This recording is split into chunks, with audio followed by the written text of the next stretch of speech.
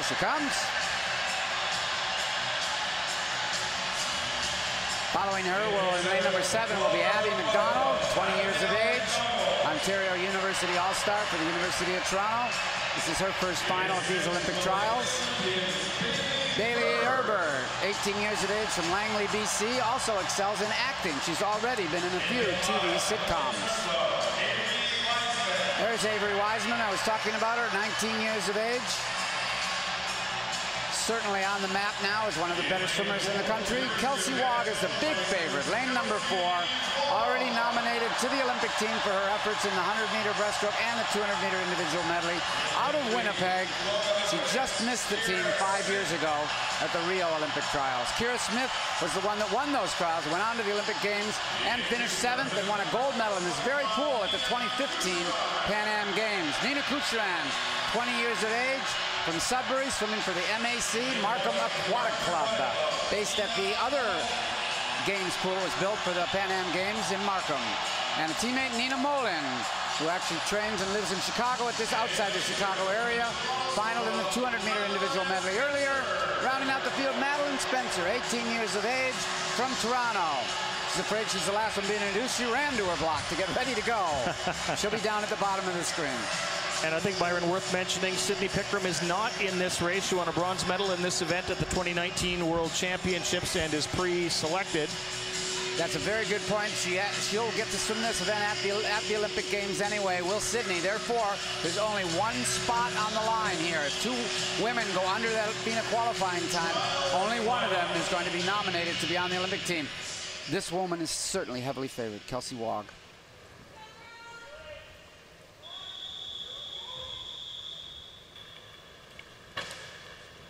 9 athletes prepare for the women's 200-meter breast, 4 laps of the pool. Take your marks. And a little bit of a slow start by Kiera Smith getting out of the blocks, the Rio finalist. And in lane number 5, the first of the yellow lanes, that is a good start by Kelsey Wog as she goes right to the front, Byron. And what Kelsey's done so differently than a lot of other athletes is she does a lot of training just like anybody, but she does a ton of time in the weight room. Her coach, Blaston Cherney, believes in strength, so she'll swim from 8 to 10 in the morning, and then in the afternoon, every afternoon, she'll spend another 2 hours in the weight room. So she's a very strong woman in the water, and you'll be able to see that on probably the 3rd and the 4th length if she starts to pull away. As she comes out of the water, pretty much the last one who does so, just slightly in the lead in lane 5. Beside her in lane 4 is Avery Wiseman at a personal best, 2:26.9. There's Wog right there. Notice in breaststroke, the swimmers breathe every stroke. There's no reason to keep your head under the water like you do in some of the other strokes, because your pressure of that pole is forcing your shoulders up. So if you're going to be up, you might as well get air, because that's the limiting factor in your performance. Kelsey Wog makes the turn at the halfway point in 1:09.02. And also having a good swim, Byron, is Nina Kucheran in lane 2.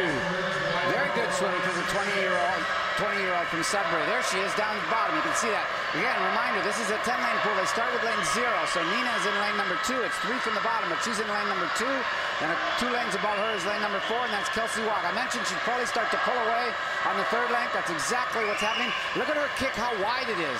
That's really, really exceptionally wide for a kick, but her legs are so strong, she's still able to push enough water. Most of the other swimmers have much smaller kicks than that. 1:45.9 as she's got less than 50 meters to go. Kelsey Wog trying to hit that Olympic A standard of 2:25.52. She's done it before. Her personal best is 2:22.4.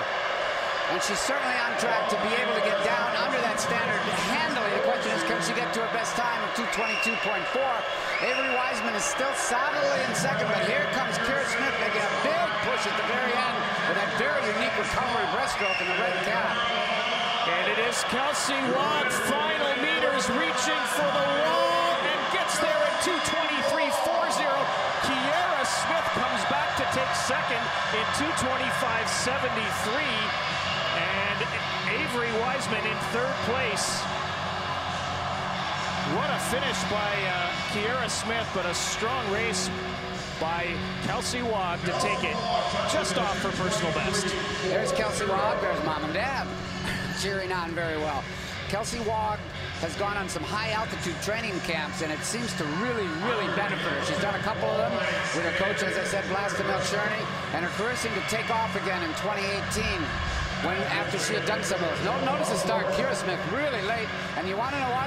She was a couple tenths late on that. She missed the FINA qualifying time by a couple of tenths. That start definitely hurt Kira Smith, but as we did say, and let me clarify, Sydney Pickram is pre-qualified for Canada in this event, as Rob pointed out at the beginning of the race, so therefore there really was only one spot available, and it was pretty obvious who that one spot was going to be, and that's Kelsey Wog.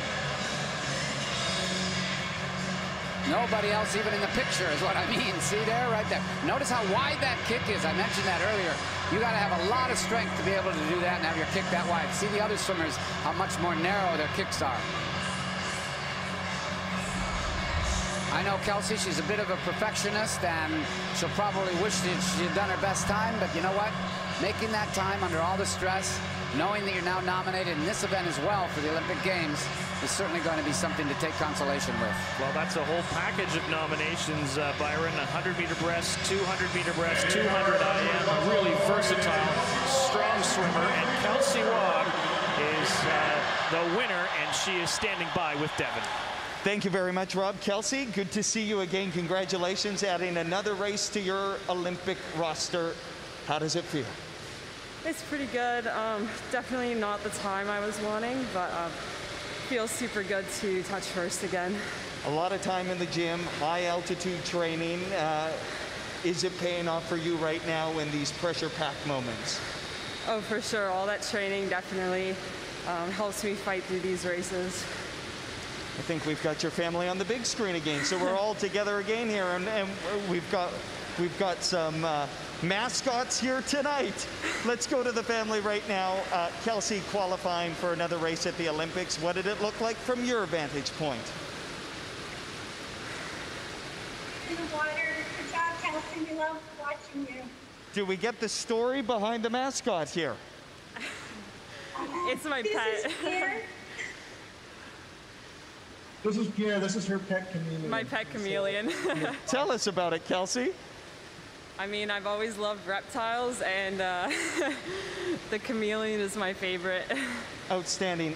Let's talk about growing up in Winnipeg, hometown, but you had to travel all over throughout this pandemic to find a pool, to be able to train.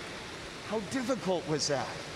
Yeah, it was pretty difficult and stressful trying to figure out where I was going to train the next day, but since January I've been able to train at home in Winnipeg, and it's been awesome. Sport is so much about resilience.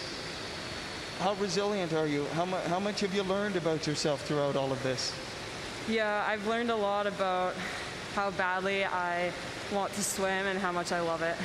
Outstanding, and I know your parents have enjoyed this journey as well. Any last thoughts for Kelsey as we say goodnight to you guys? Great swim, and good luck in Tokyo. It's going to be cool. Great stuff. Thanks for doing this, Kelsey. Congratulations. Thank you. Rob, Byron, back